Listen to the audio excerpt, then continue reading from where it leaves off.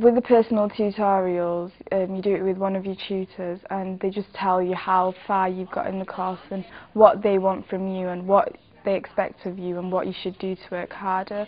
So with our course it's always reviewing our sketchbooks or reviewing other work that we've done with other tutors as well.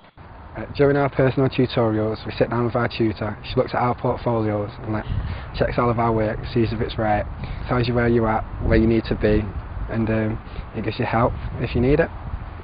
There's a library, so you always have access to any books you might need or extra material if you're ever stuck on a subject. And there's access to computers all around the campus.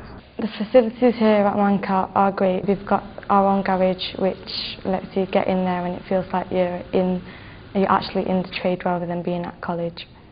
We've got a common room here, a library, which is well equipped, and we've got a fitness suite which is useful for exercising and relaxing.